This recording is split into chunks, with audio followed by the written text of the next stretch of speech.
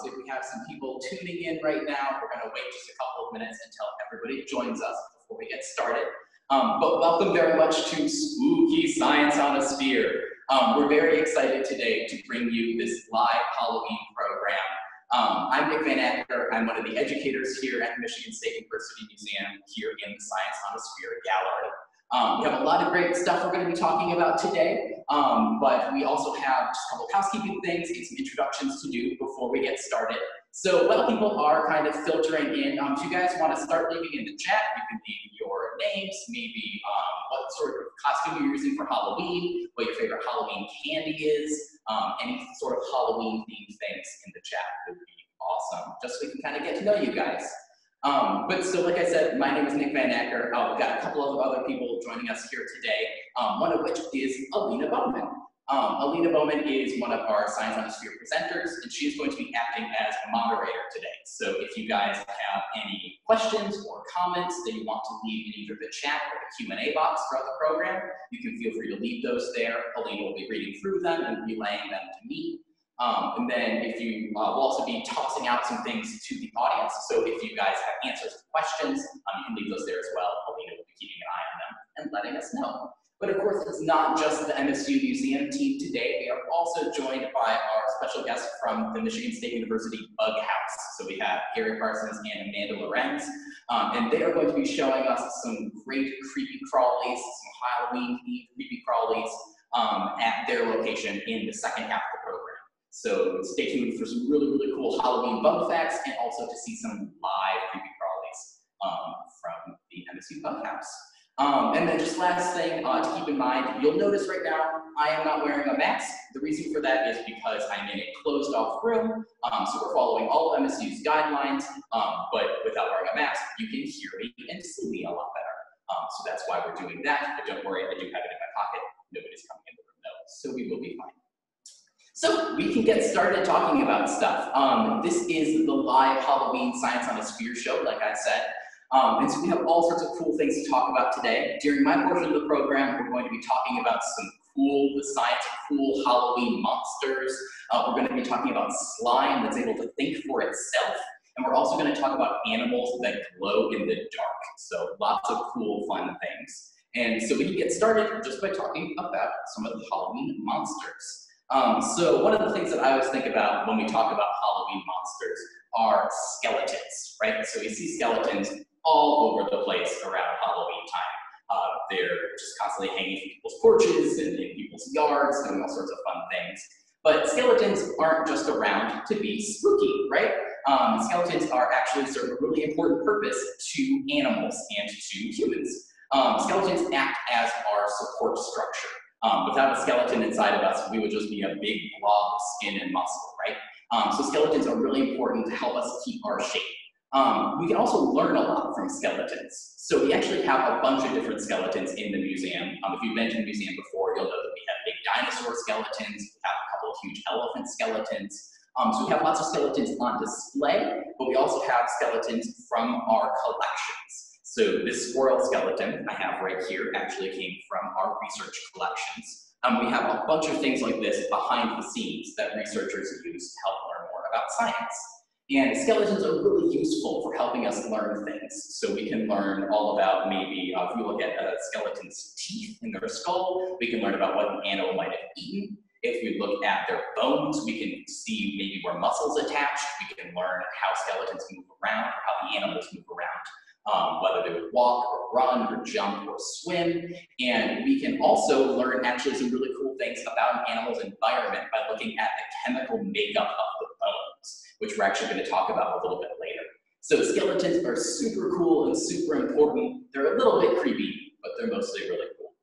Another Halloween monster that I always like to think about are vampires. And we've got a couple of cool things here about vampires. My vampire picture. So you can see we got a vampire right there, very spooky, very creepy. Of course, vampires don't really exist in real life, right? Vampires aren't just walking around every day. But there are some organisms that do actually drink blood in the animal kingdom. We're going to talk about a couple of those in just a little bit. But first, I'm curious if you guys can tell me what sort of animals do you think in the animal kingdom drink blood? You can leave those in the chat. There's a whole bunch of them. I'm sure you guys have probably seen some of them before, experienced them maybe in the summer. So I'm curious, and Alina will keep an eye on that chat and let me know in a couple of minutes what sorts of animals drink blood. But while we're talking about that, we might wonder, why would an animal want to drink blood in the first place, right? Blood's kind of gross, right? It's kind of creepy, it goes inside of all of our veins. Why on earth would an animal want to drink that stuff? And the reason is because of the way that blood works. So I pulled up a blood data set here on the sphere for us, and you can see all of the different bits of the blood floating around, right? All the different cells. So we have our red blood cells that are kind of big flat plates that serve to move oxygen around our body. We've got the white blood cells, that are kind of big spheres that help us fight diseases. But blood is really important for moving things around, right? So it's important for moving oxygen around our body, but it's also really important for moving all sorts of nutrients and liquid around our body. So blood is basically just like kind of a protein shake moving things around our body, right? So when we want to get things into our blood, we have to eat them, we have to breathe them in. If I want to raise my blood sugar, I have to eat a piece of candy. If I want to get some protein into my body, I have to eat a hamburger. But so some animals have figured out that, hey, that's a whole lot of work. I don't want to have to do that. So they've decided to just drink blood directly to get all those nutrients directly into their body. Lena, do we have some answers to some of the animals that might drink blood? Yeah, we have mosquitoes, bats, ticks, bedbugs, and leeches. Perfect. Those are all animals that I have as well. So I'm going to pull up some pictures with some of those animals, and we'll share some of the cool facts about those animals with you guys today. So the first thing that you said, or one of the things you said, was bedbugs, right? So bedbugs are a really common bug that we know are really common arachnids we know that drinks blood, right? Bedbugs exist all over the world. There actually is a big problem with bedbugs now. They're spreading all over the place, but we know that they'll sometimes bite people and drink their blood. We've also got fleas, which I don't think you said, Alina, in the chat, but they're similar to bedbugs, right? They're another type of animal that's going to drink blood. We have mosquitoes, and then we have ticks. All of these are arachnids or insects that drink blood, and they all do it for similar reasons, right? So we talked about that blood is really good at pumping all these nutrients around your body. So these animals would drink blood to just get a quick meal. Usually when they're drinking blood, they're going to do that so they can go lay eggs later. There's nothing wrong with that necessarily. They're just trying to make a living. They're just trying to get food whatever way they can. But of course, the problem is when an animal or an insect drinks blood, sometimes it can spread disease. So we know that with mosquitoes, we know that with ticks. So of course we have to be careful about these blood drinking animals, right? I have a bunch of specimens here on the table in front of me. One of the specimens that I have are some ticks. So I'm gonna bring that up close to the camera so you guys can see. And these are two ticks that are from Michigan. They're actually the same species, but you can see they look really different, right? So there's one that's kind of small and brown, and there's another one that's really big and fat, kind of yellowy white. So like I said, these two are the same type of tick. The difference is the small brown one hasn't drank any blood, and the big fat white one has drank blood. And so you can see that on the sphere as well. There's a picture that's got two ticks in it. One is small, one's really big and fat. And so that's what happens to a tick after it's drank some blood. So if you ever do find a tick on you, it's helpful to know. If you see just kind of small and flat, it probably means that it hasn't drank your blood yet. You'll still want to get it checked out. But if it's big and white, it means that it probably has drank blood recently. So it's kind of an interesting, fun thing about some invertebrates that drink blood. Alina, you said also that someone had said leeches, right? Yes.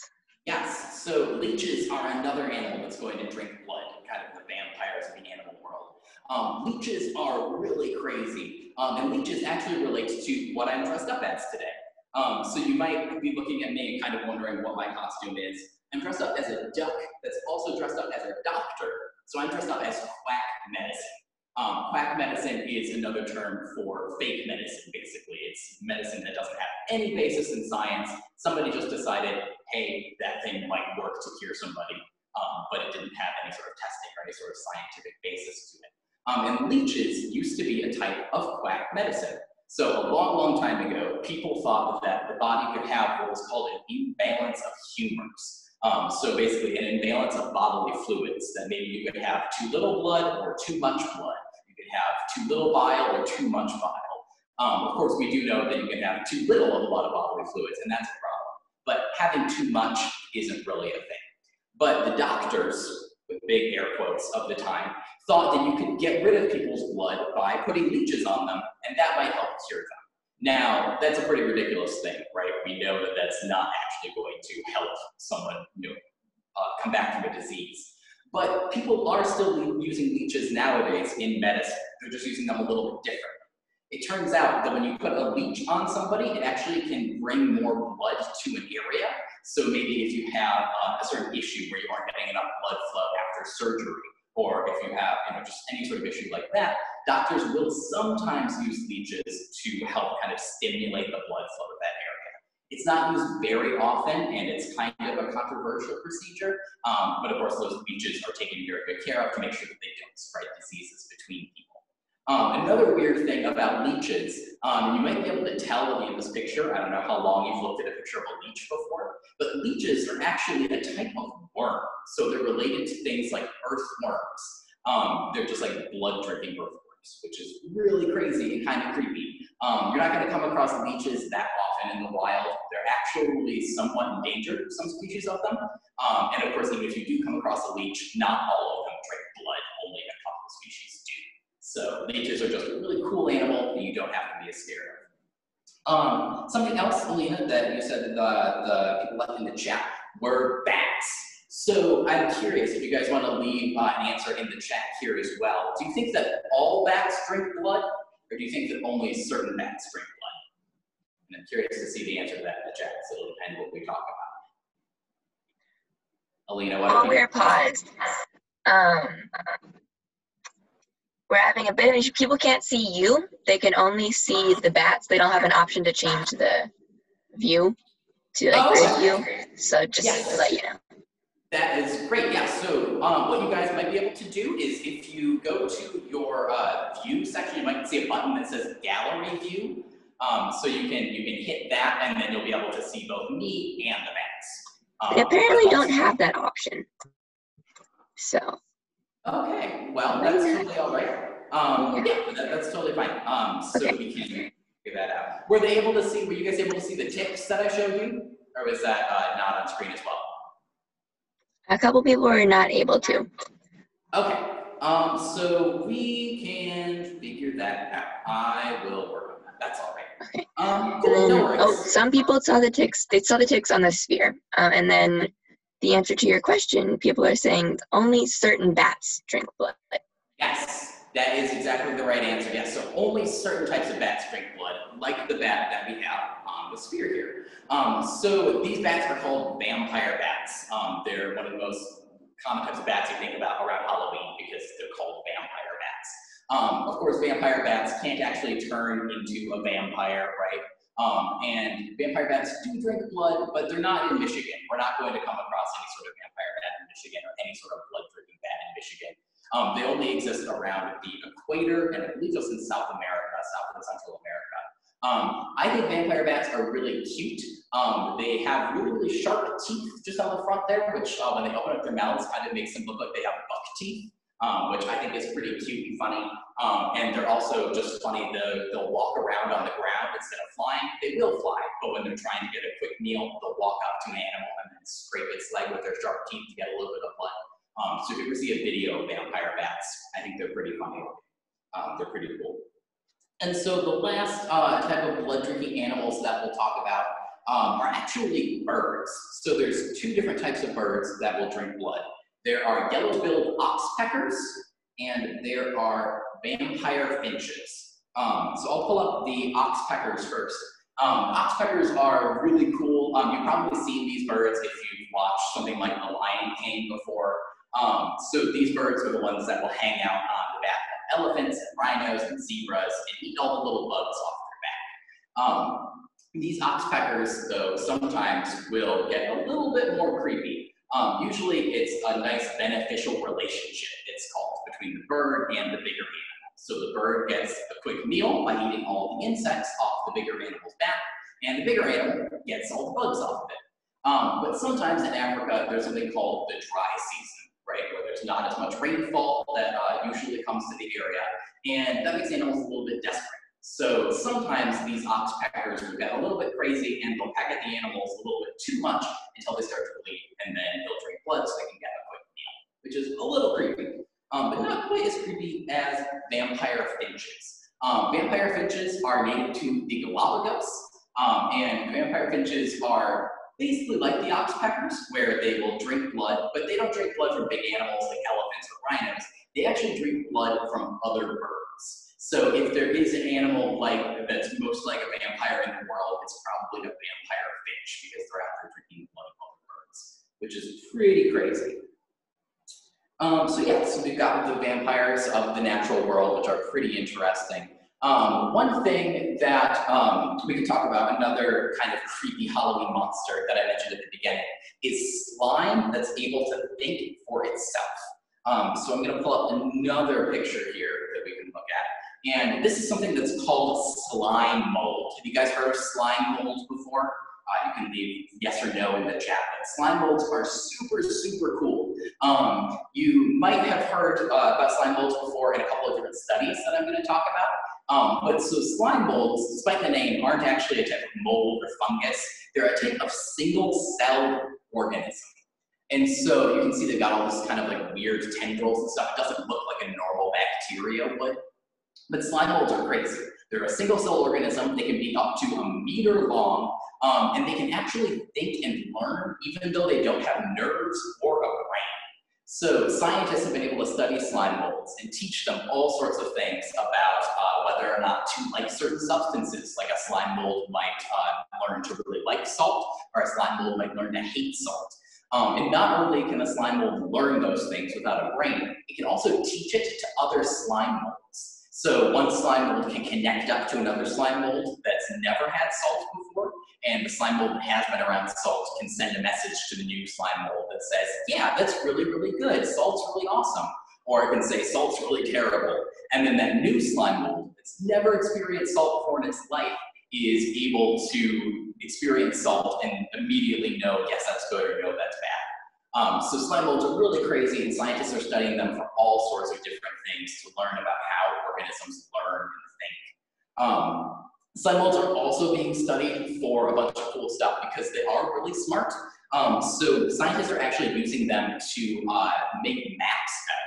So this is an example of a study that was done a little while ago, where scientists created a map of the United States and put down little drops of food all over the United States in the locations of major cities. And then they put a slime mold on the plate to show how the slime mold could get from place to place. And the slime mold created a perfect map of the United States that's almost perfect to show all of our highways that, you know, a whole group of humans had to come together to come up with. This one slime mold was able to figure out by itself. And so scientists looking at that were actually able to create what's called a computer algorithm, which is basically teaching a computer how to think, and using the slime mold to create a different type of map. And this is a computer-generated map of the United States, looking at all kind of the paths that the slime mold would take. So of course, we're not going to base our road system off of this map necessarily. It's pretty cool, but we're not going to completely change everything all over the place. But we can use this program for all sorts of different stuff. So for instance, NASA actually used this computer algorithm pretty recently to map the areas between galaxies in the universe. So slime mold was able to get us from just growing on a tiny plant on the ground all the way up to mapping the universe, which is really, really cool. So slime molds are something pretty crazy, pretty creepy. So the last thing that we're going to talk about is going to be animals that are actually able to glow in the dark. And so for this one, I'm going to try and switch my camera around, so hopefully we should be able to see things a little bit better. I am going to turn off this camera that's looking at the sphere, and then I'll turn on the other camera. So we should see. All right, are people able to see myself right now down here? Dressed up as a duck.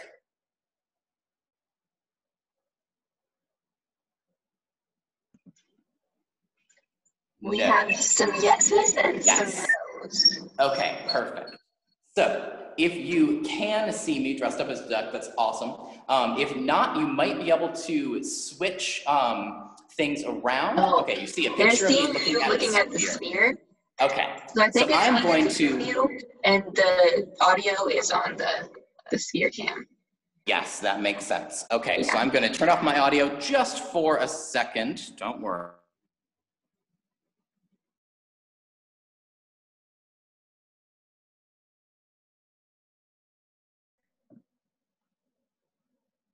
Okay, can you all see me now? Yes, yes, they can. Perfect, cool. So hopefully you guys will be able to see me through part of this program. If not, this has been my Halloween setup here. So we have all sorts of cool specimens here I can kind of go through. This is a skeleton that I was talking about from our museum collections. We have a couple of other skeletons here that we might look at a little bit later after the Bug House does their presentation. We can talk about kind of the difference between internal skeletons and exoskeletons. And then, of course, I have my ticks that I was showing earlier right here. So you can see kind of, they're pretty small, not necessarily going to be able to see them on yourself. But so yeah, so those are the specimens that I had for the program that's up there. But we do have some other cool specimens that we're going to look at right now. So I said we're going to be looking at glowing animals, right? So I have a couple of different objects here that at first glance don't seem very similar. So we have a squirrel skeleton here. This is actually also from our research collections upstairs. And that is a fox squirrel skeleton. So those are squirrels you see in Michigan. We also have a piece of coral right here. And then I have a rock. Looks pretty normal, just kind of a regular rock.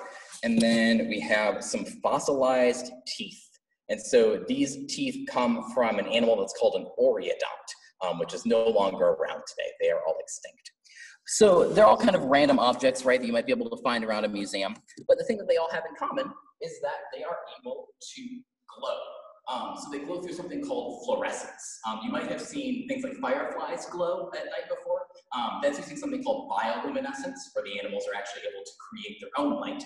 But fluorescence uses UV light. So you might have heard of UV light before. It's light that's just outside of what we're able to see. Yeah, somebody says black light. That's exactly right. It's the same thing. So I'm going to switch back my camera. Now that I've moved my camera around, I can't, there we go. Okay, so I'm gonna move my camera right here. And so when we add the black light to these objects, you can see that they are starting to glow. So they're glowing all sorts of crazy colors. My favorite is the squirrel skeleton actually glows pink, which is really crazy. It's really, really pretty.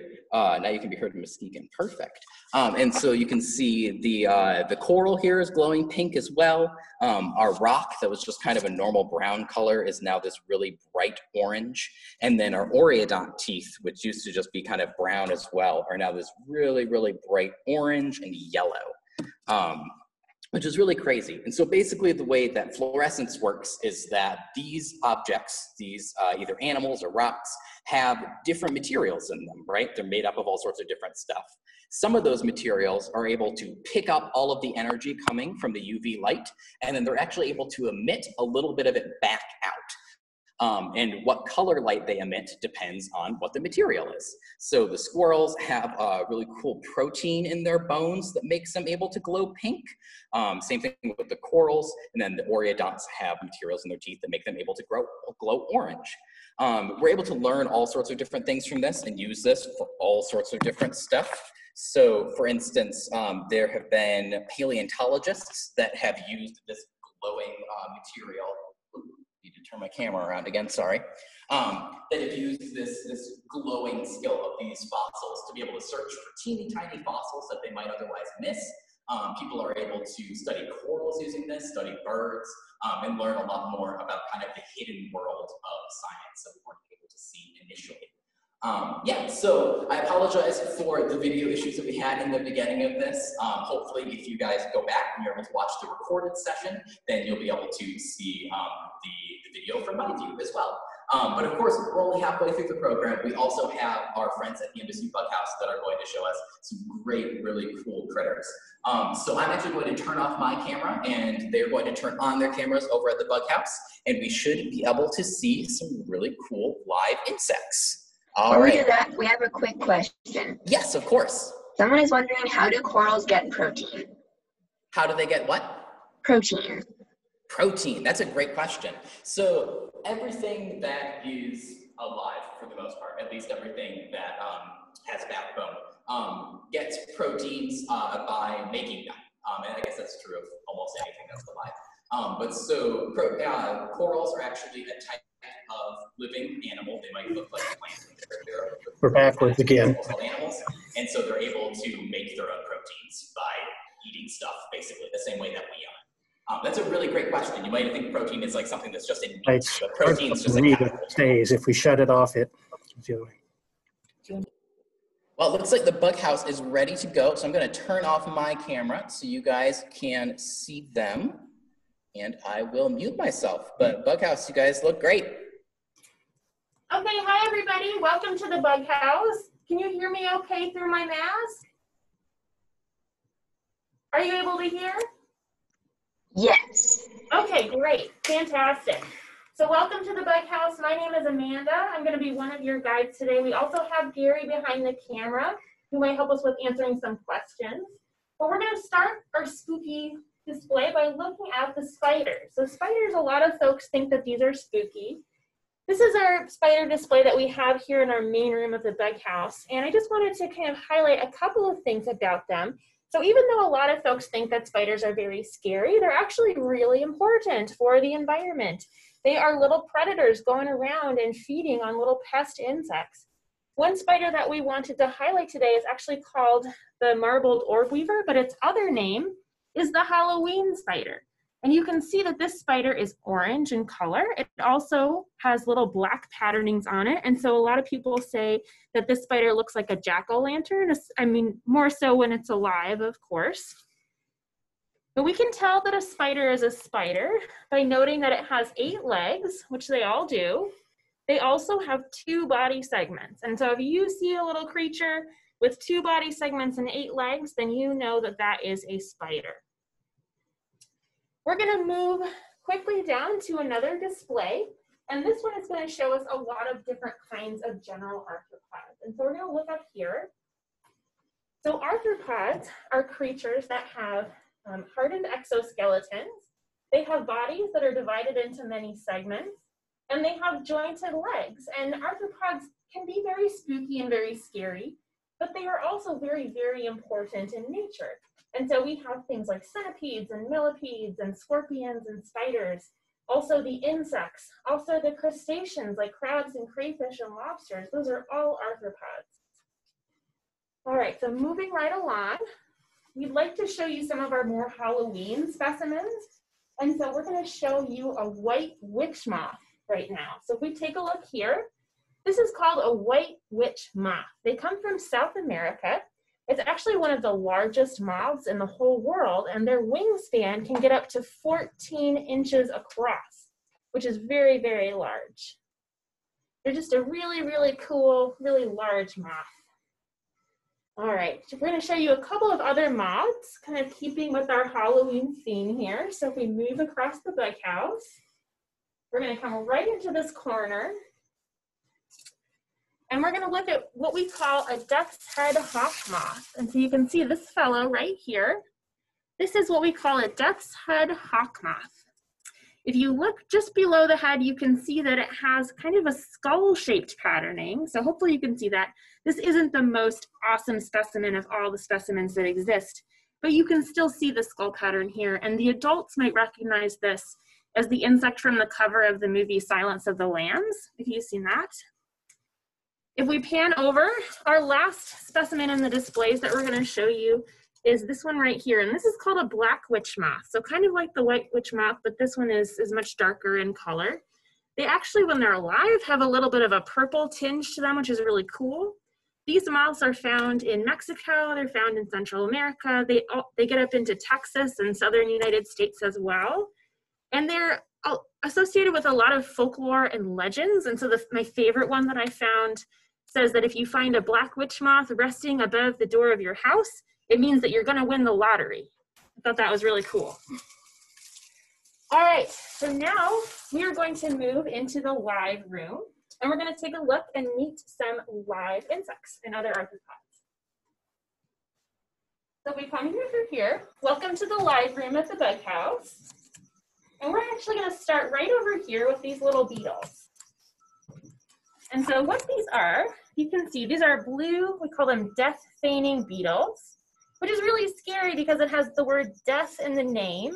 But what that means is that they actually will play dead or pretend to be dead when they are scared. And so if I grab one, and even if I very gently pick it up, usually it still kind of scares him. And you can see that he holds completely still and puts his little feet in the air and pretends to be dead.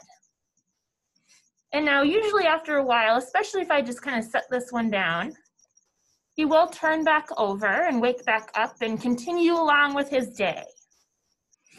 Sometimes it takes them a while though. They're very, very good at pretending.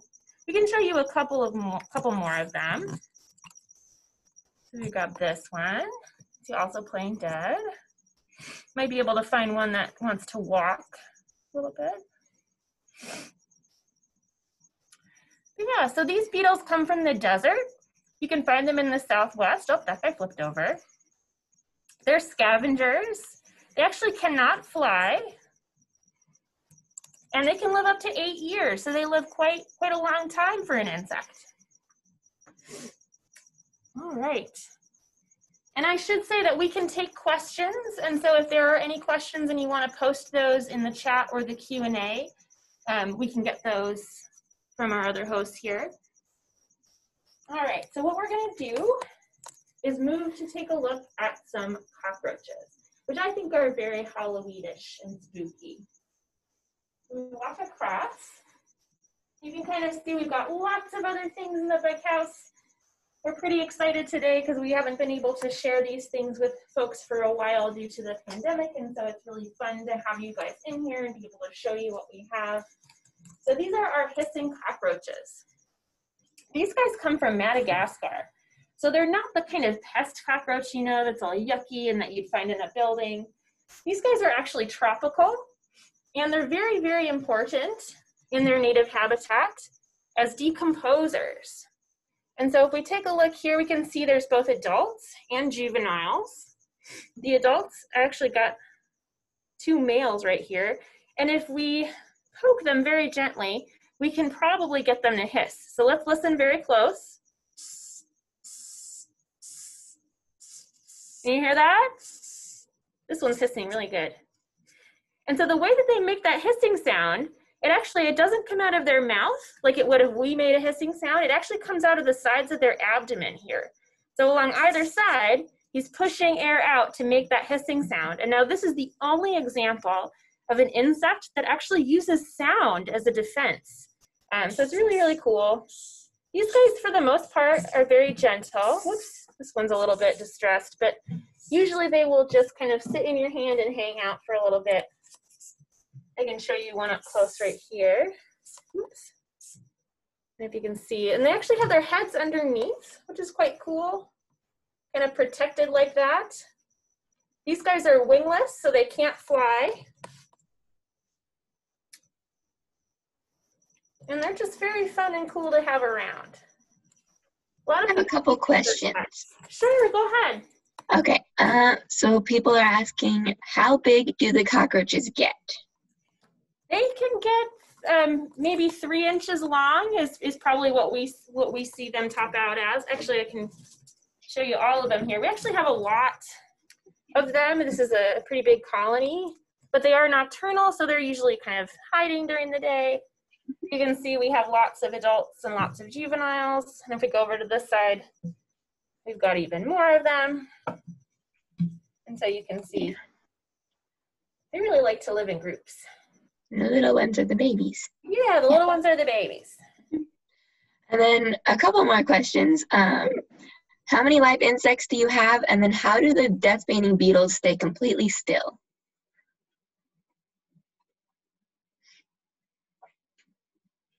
Oh, you're muted.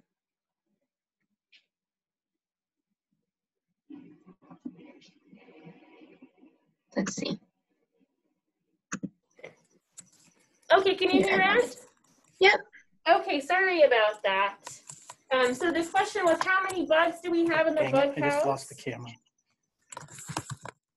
Well, we probably have, let's see,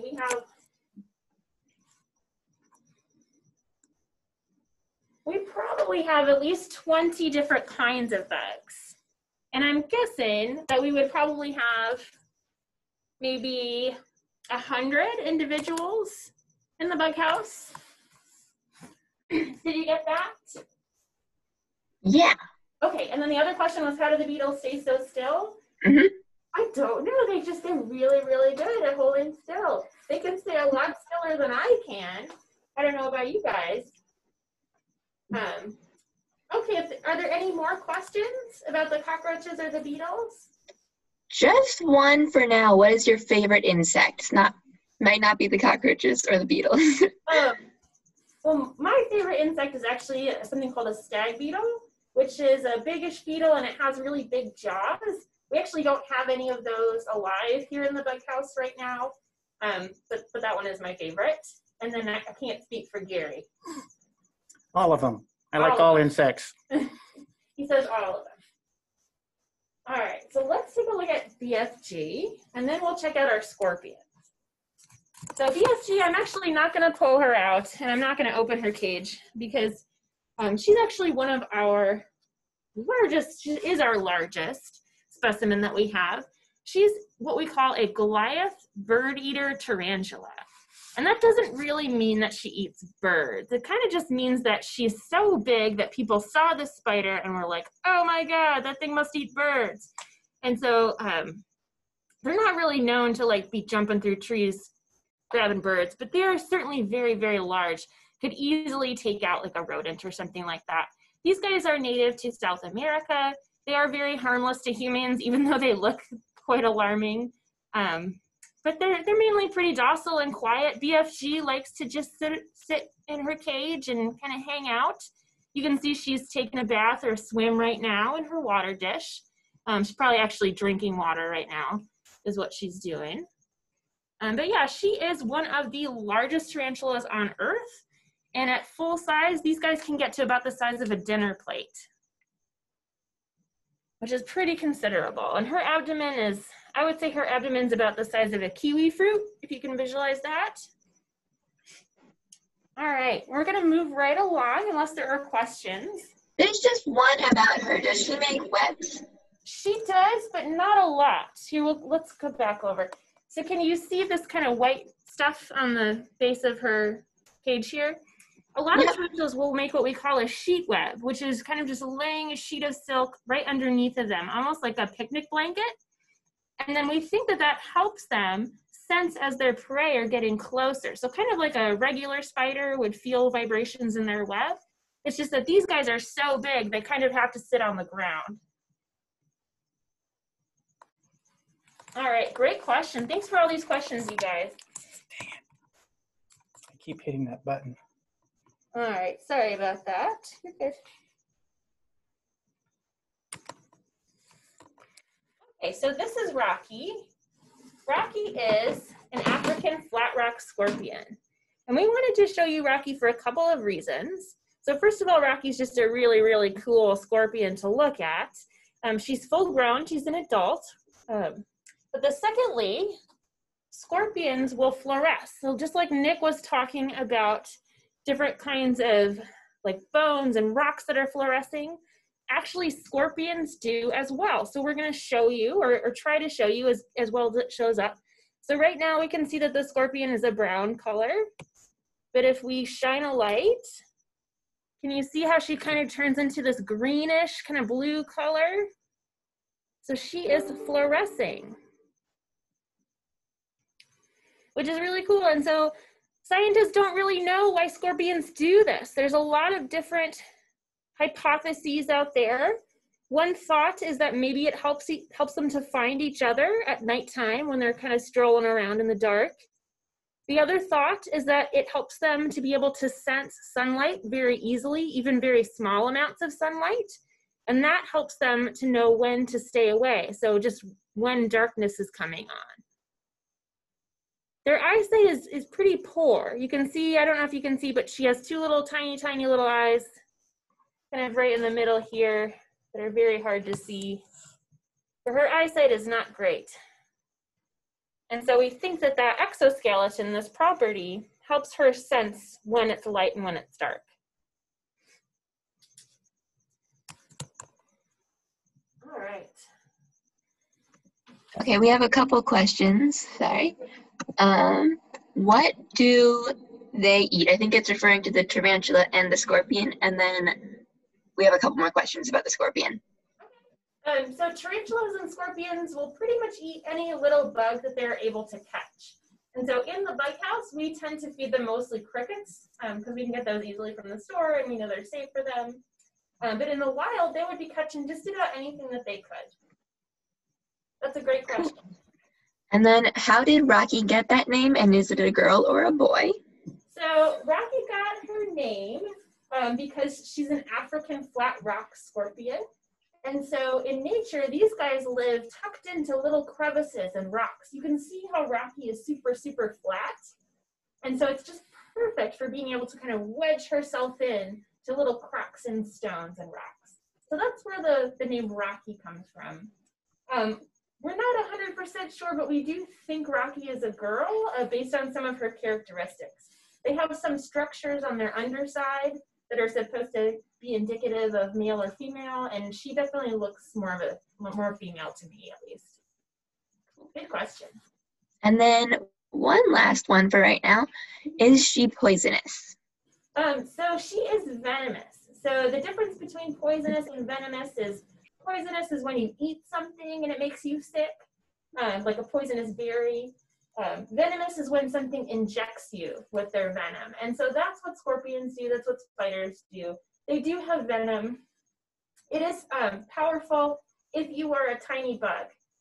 With Rocky, we know that her venom is very mild, which means that if she was to sting me, I would be completely fine. It would be no worse than a bee sting. Now, there are some scorpions out there that are very dangerous to humans. And so you don't just want to be going out picking up scorpions without knowing what the species is and what the potential danger is. But these ones that we have in the bug house are all very safe.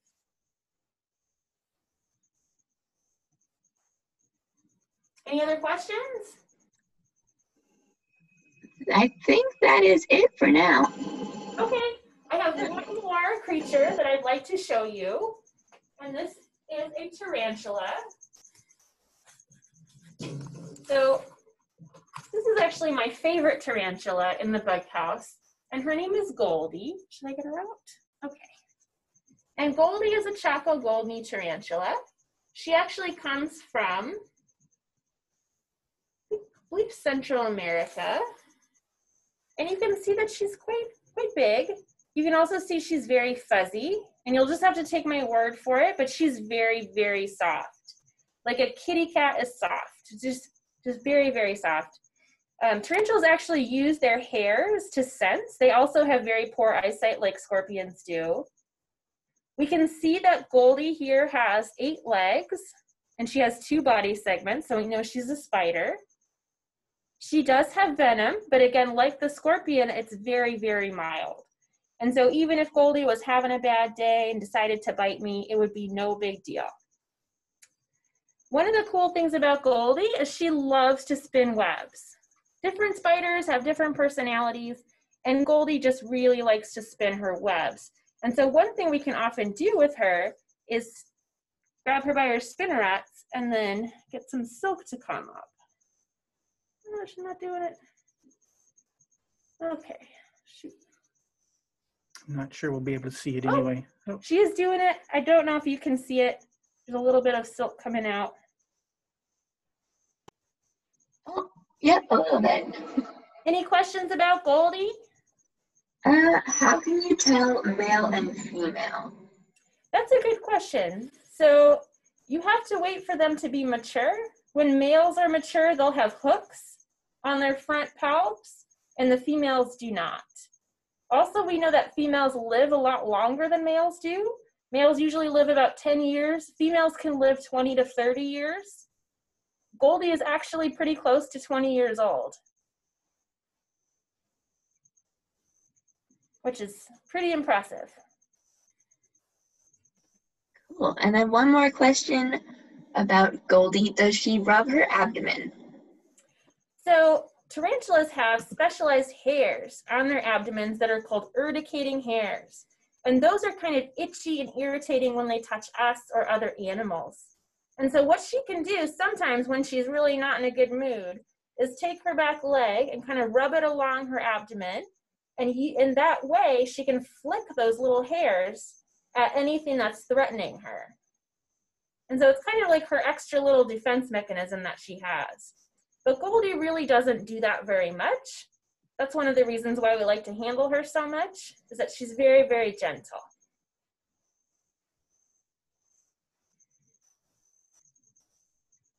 All right. Somebody just asked if she was really hyper, but it seems like she's not. She's pretty docile. Any spider can get a little bit startled and move quickly if it needs to. But tarantulas are some of the more slow-moving ones, which again is why we like interacting with them. Oops, sorry, baby. You can see she's back in her cage. Let's go over to Pele. Okay. We're going to show you a really pretty tarantula. You can see the bear. And this one, so this is Pele, and she is actually not one that we handle because she loves to rub her leg on her abdomen and flick those hairs. Can you guys see how she has a bald spot on her abdomen like that? That's from flicking all of those hairs off. But not to worry, because every so often she sheds her exoskeleton. And so pretty soon here, she's gonna get a whole fresh new kind of abdomen of hair. And we won't see that bald spot anymore. Got another tarantula here. This is Arachne. She's a Mexican red-knee tarantula. There are many, many different species of tarantulas. We think she's one of the prettiest. She's very Halloween looking too, with her orange and black. Great. Are there any other questions? Thank you guys so much for tuning in and being interested in the Bug House here. We love showing off what we've got and showing our cool critters and sharing them with you. So we're super glad that you are here. We can answer any questions if you have any other questions. There are a few more questions. Okay. So how old were the last two that we saw? Okay, so these ones, that's a great question. Actually, Gary, I think, would know better than me. They're probably around between 10 and 15 years old. We don't keep track of them completely, but I would say they're all pretty much close to 15 years old. We've had them here in the Bug House for a long time, and some of them were kind of full grown even before we got them. So we do our very best to keep them going as long as we can. Some tarantulas have a shorter life. They may only live 5 or 6 years, but most of the ones that we have are the longer lived ones. It's kind of related, but somebody asked, when a tarantula dies, do you replace it with the same type? It just depends. If it's something that is really unique and that people really like to see, then we might try to get another one of just that same type so folks can see. But a lot of times we kind of just take in whatever we can come across that's appropriate. We have to make sure that our animals, for the most part, are happy to be handled and held and interacted with. And so we do tend to look for things that are a little bit more docile and gentle. Cool. We have a lot of love for tarantulas in the chat. And then two more questions. Will she bite? I think this is about one of the last two tarantulas. None of our tarantulas are biters. Nobody's ever been bitten. Some of them do throw hairs. Like Pele throws a lot of hairs. And so we usually don't handle Pele very much, but all of the other ones we will handle. Cool. And then, do you know you have cockroaches in your ears? I do. Do you like my earrings? They're pink. Yeah. I thought they would be perfect for today. Yeah. So we have a happy Halloween from somebody. And then another question, just when will you reopen? As soon as we can. We're waiting on the university to make that decision, of course. But in the meantime, we are working on videos and online programming. We're trying to kind of beef up our online offerings. And so if you have any suggestions for us, anything you would like to see, we would love to have those ideas emailed to us, or you'll actually be, I think, getting a survey after this. And so there might be a way to put that in the survey, but we're always happy to hear ideas. If there's something that you'd like to see, let us know. Alrighty. I don't think we have any more questions, but we have lots of thank yous. So yes, thank you for this great presentation. Thank you all. That was really, really fun. Alrighty. We have Nick coming. Yeah, thank you everybody for tuning in today. Same thing like the Bug House said, that we will be sending out a survey after this. So just getting your feedback on this presentation, things we can do better, and just getting some general information about you all. But thank you so much for tuning in. It was really, really great to have everybody, and happy Halloween. All right, bye.